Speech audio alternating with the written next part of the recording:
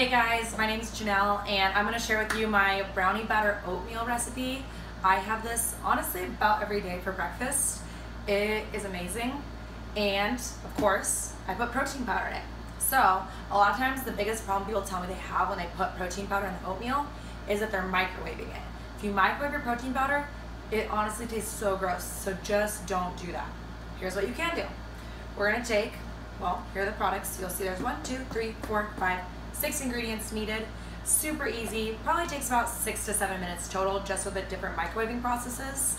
So first, you'll take a 1/4 cup of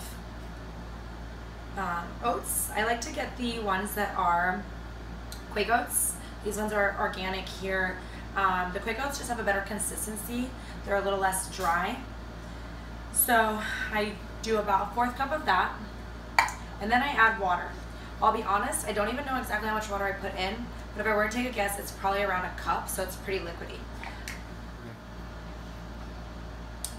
Okay, so you're gonna see there's quite a bit of water in here. It's about a cup of water. Honestly, you can just play around with it a little bit. Then I'm gonna put it in the microwave. This time around, so just oats and water. Go in the microwave. For me, my microwave, it's about 2 minutes, okay? So 2 minutes in the microwave, it'll still be pretty liquidy when it comes out. Okay, now you can go ahead and stop.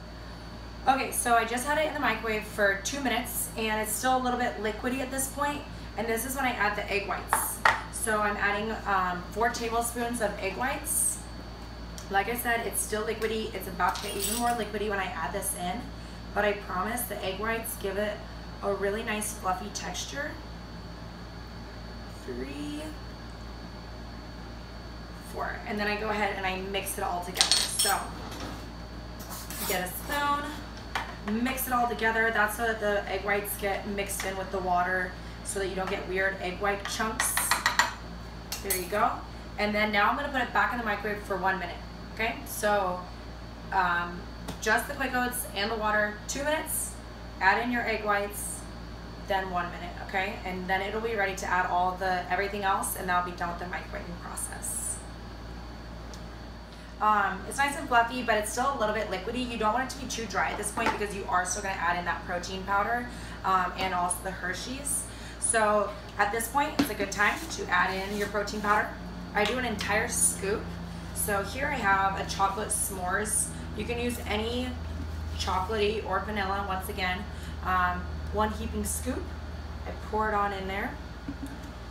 Next, I do either 1 or 2 tablespoons of the Hershey's powder. It's honestly 10 calories per tablespoon, so if you want to get extra chocolatey, go extra chocolatey. It'll be fine.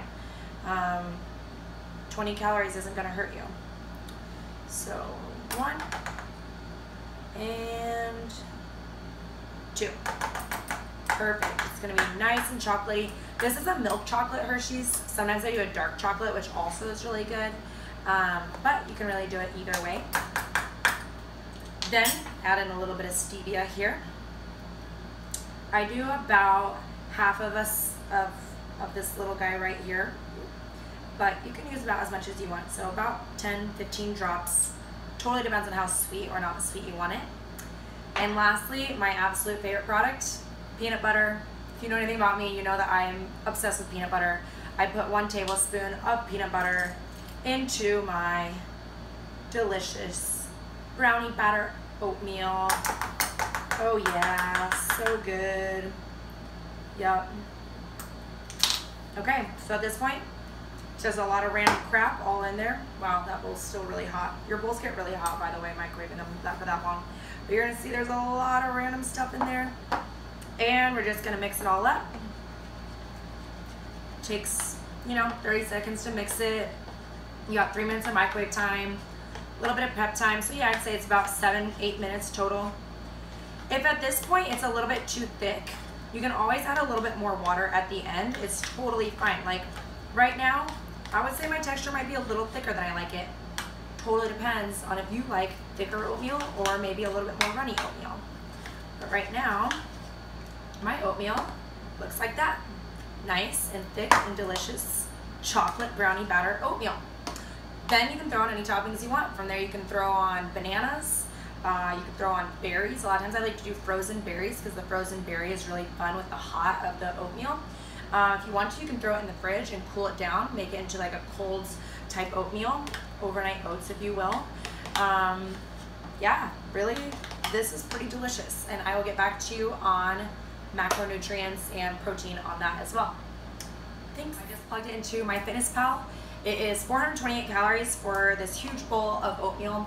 So that's obviously before you put on anything else. If you were to put on a banana or whatever else, you would need to add in those calories. But 428 calories, 40 grams of protein, 42 grams carbs, and 14 grams fat. So that is 37% carbs, 28% fat, and 35% protein. And yes, I'm looking at my cheat sheet right here because I could not remember all that stuff on my own. Yeah, great way to start your breakfast, great way to start your day, getting in that protein, those carbs, the fat. It's a great macronutrient breakdown. Gives me the proper energy that I need to get my day started correctly, and it tastes amazing. So can't fight it. I don't know what word I'm looking for there. I don't know. I would just say go make it and let me know what you think. Leave comments below, leave feedback. Any questions you might have, leave them below, and look forward to hearing from you guys. Bye guys, have a good one.